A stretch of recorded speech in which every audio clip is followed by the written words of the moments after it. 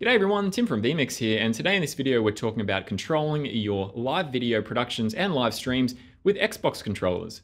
vMix supports a lot of different devices for production control like keyboard and mouse, MIDI devices, Stream Decks, X keys, and of course Xbox controllers like I have here today. When developing vMix, we thought, what kind of controllers might people have lying around? Now we realized that Xbox controllers work natively in Windows, so we thought it'd be a great idea to add support for them in vMix for switching cameras and doing all sorts of things in your live video productions. Now they are particularly handy for PTZ control in vMix, as they have not one, but two joysticks that you can use for moving the camera and doing things like zooming. Now they also have a bunch of other options for buttons, like around here, the A, B buttons. You have triggers and back buttons on the front of the controller. You have a pad here as well that you can use. You can also use these two buttons here. You can't use the Xbox button. Do not press that. Whatever you do, that will load up something else in Windows. Don't press that. And this button here, you can't use that either on the newer versions. The old versions didn't have that button there.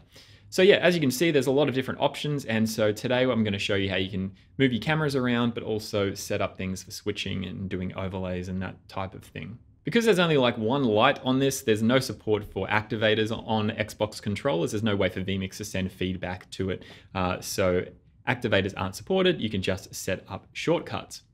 Now, before using the Xbox controller with vMix, make sure that it is plugged into your computer.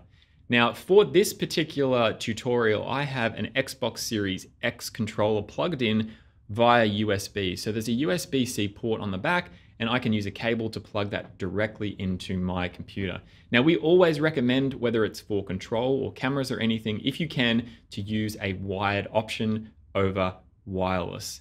Now, these do support Bluetooth, so if your computer supported Bluetooth, you could pair it and you could connect it up to it. However, we would always recommend using a wired option with vMix. It also works with Xbox One and Xbox 360 controllers. So this is a wired Xbox 360 controller that I plugged in via USB that I can also use if I wanted to as a controller.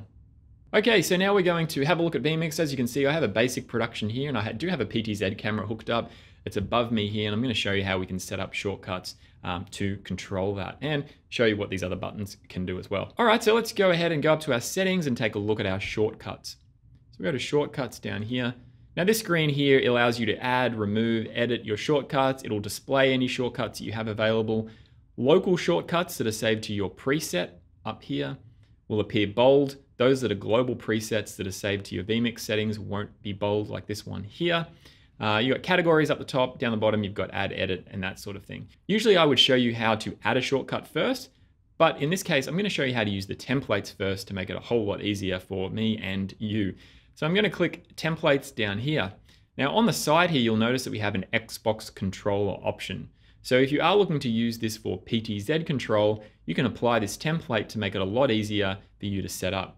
So as you can see here, we have a lot of different options for the joystick already set up. So move left, move right, stop, zoom in, zoom out, and that sort of thing attached to the second joystick. So we can easily have these set up so we don't have to do it individually in vMix. So I'm going to apply this, and then you'll notice that all of these shortcuts now appear on this screen. So these are all now global shortcuts, and they're all attached to the preview input. So if I move my camera to the preview, then these shortcuts will work. Now, if you wanted to change these, you would need to go through and edit them to maybe use a different input. If you wanted to use the camera specifically, if you wanted to save it as a local shortcut, you would then need to go down here and click OK when you were done. You have to do this for all of these.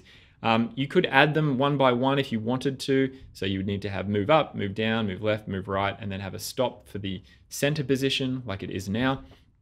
It will take you a little bit longer. But you could also then go through and just edit these one by one if you wanted to make it just a little bit quicker. So that's what we've got set up. Those are PTZ movements. I'm going to click OK. And what I'm going to do is just quickly show you what that looks like. So we use this for zoom, move out like so. This one, move it around. So this is actually upside down. So the movements are backwards, but that's because the camera is upside down. Anyway, so yeah, that's how you can set up that for those particular functions. You can go through that list to see exactly what it does. Now, what I'm going to do now is show you to set up some of these other buttons on the side here. So I'm going to go back into settings and I'm going to go down to shortcut.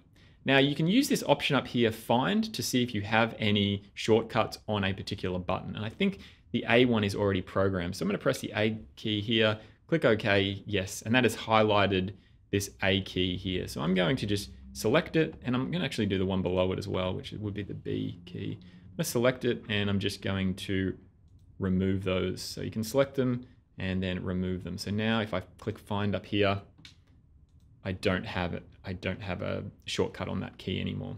All right, so now I'm going to click add, find, I'm going to press this key. Now I like to hold it down. As you see, it says button down. You can do it on release, but I'd prefer it to have it down. Click OK. And now we need to choose a function for it. So let's go ahead and choose a transition. So I'm just going to do a cut to a camera, for example. We can don't need to worry about the duration because it's a cut. So let's go with this winter video here. So we want to cut to this winter video. Underneath that, you'll see an assign shortcut to input number section. And if you tick this, it means that the shortcut follows around the input number. So this is number 6. So no matter what's in number 6, that's what this shortcut would work to. If I untick this, it means it follows the actual input. So if I moved winter to number 10 or number 20 in my production, it follows the actual input, which is how I like to set things up because I move things around quite a lot.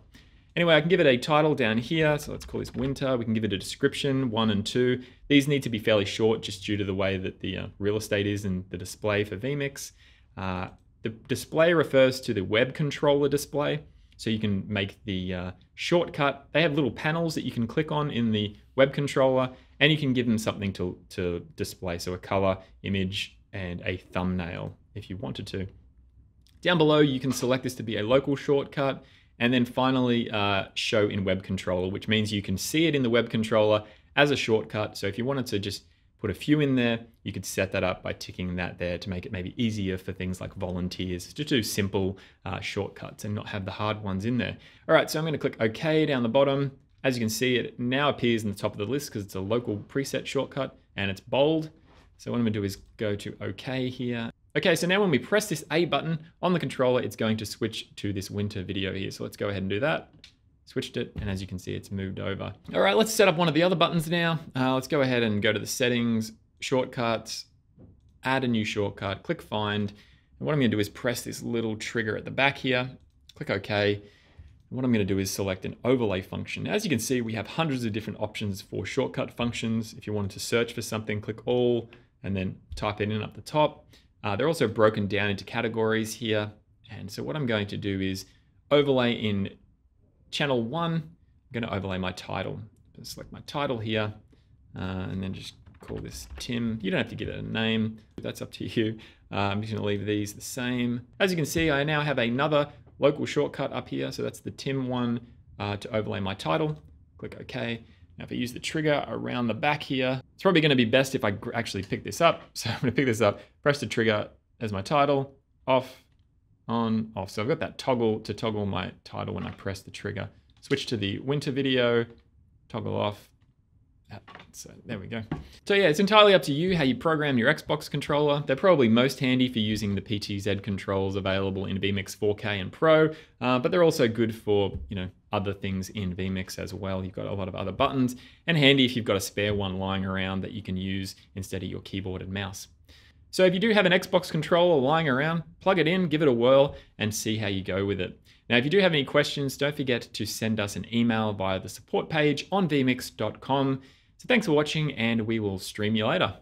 Congratulations on finishing a vMix YouTube video. Although it's just a few short minutes, the time we've spent together means a lot to us. If you'd like to spend some more quality time with us, feel free to subscribe to our channel. If you're into social media, look for vMix HD across all your favorite platforms.